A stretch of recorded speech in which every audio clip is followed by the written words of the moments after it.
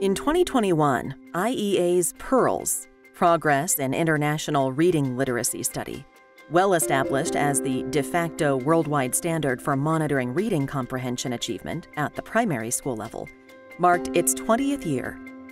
PIRLS 2021 provides data on trends in comparative reading achievement across countries over 2 decades.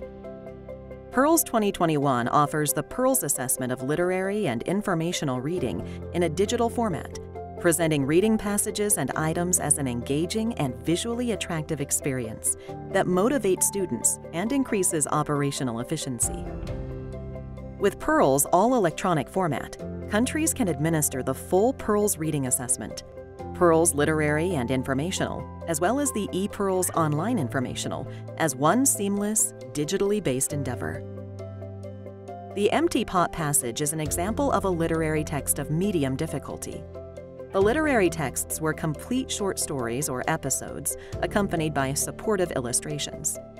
The texts include contemporary and traditional stories with 1 or 2 main characters, a plot with 1 or 2 central events, and an overall theme or message. Overall, the literary texts include a range of styles designed to encourage students to engage with the events, settings, actions, consequences, characters, atmosphere, feelings, and ideas. With the PIRLS 2021 digital interface, students can begin the Empty Pot passage by scrolling through its 6 pages before answering the questions, much as they would read through a paper passage. In the Empty Pot story, the Emperor of China announces a contest to decide the next heir to the throne. Because he loved plants, he decided that the child who could grow the best plant within 6 months would become the next emperor. Each of the many children who wanted to become emperor was given a seed. The boy, Jun, carefully carried his seed home. He was known as the best gardener in his village and did everything possible to make his seed grow. However, Jun was puzzled that other boys' seeds grew and his did not grow. As plants sprouted all over the village, a confused Jun replanted his seed even more carefully than before. Still, his seed did not grow, and the other children in the village laughed at him. 6 months passed, and the children, dressed in their finest clothes, brought their strong leafy plants to the palace. "What will I do?" wailed Jun to his parents. "My pot is empty." His parents told him to just bring his pot to the emperor, since it was the best he could do. The emperor walked down the rows of children holding huge blossoming plants with a frown. He scowled even more when he came to Jun and said, "You brought me an empty pot?" Jun tried to keep from crying. "I tried my best, but it just didn't grow." Jun hung his head. Then, turning to everyone, the emperor thundered, "Nothing could grow from the seeds I gave out because they've all been boiled." And the emperor smiled at Jun. After a quick read through the story, students returned to the beginning and brought up question 1. Why did the emperor hold the contest? The correct answer is to choose the next emperor, option B. Students click on the green arrows to advance through the questions. Question 2 asks, what did each child receive from the emperor? Students need to type in a seed. For question 3, why was each seed called a precious possibility? Students may want to reread the full screen. They can click on the black tab to drop the question back down. Then they can bring the question back up to click on option A. Each seed gave a chance to win the contest.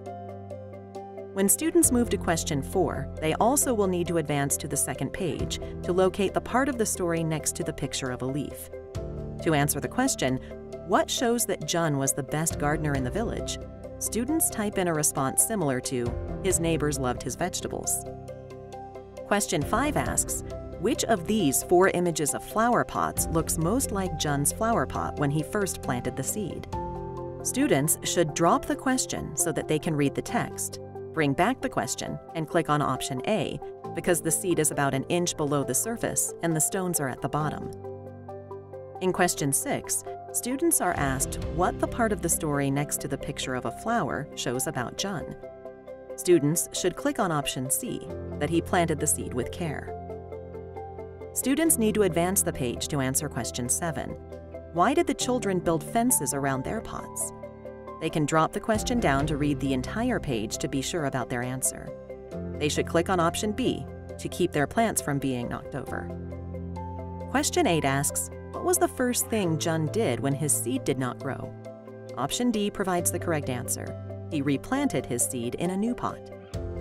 The last question about this page asks, why did the other children laugh at Jun?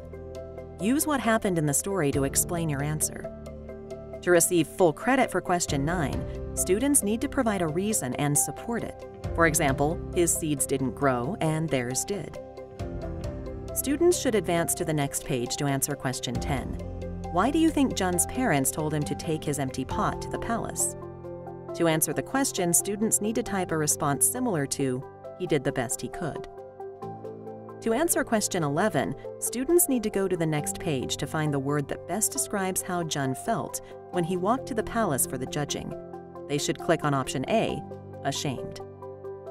Question 12 asks, why did the emperor scowl while looking at Jun's pot?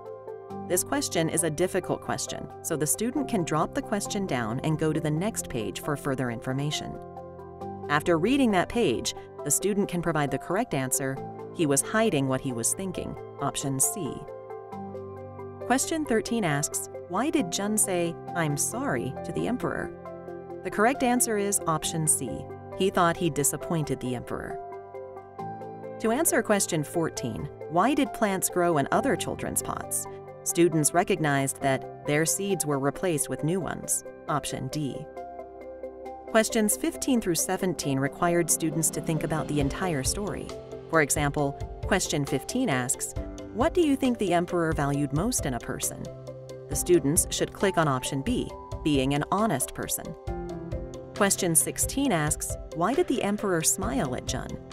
To answer the question, students need to explain that Jun won the contest, that he was the only honest one, or that the emperor's plan worked. Question 17 is about Jun's character development through the story. To answer the question, students have to use what they have read to explain why Jun had each of 3 feelings during the story: hopeful, puzzled, defeated. To answer the first part, students need to explain that Jun was hopeful because he had a chance to win and be the next emperor. To answer the second part, students need to explain that Jun was puzzled because he didn't know why the other children's plants grew but his did not. To answer the third part, students need to explain that Jun felt defeated because his plant was the only one not to grow.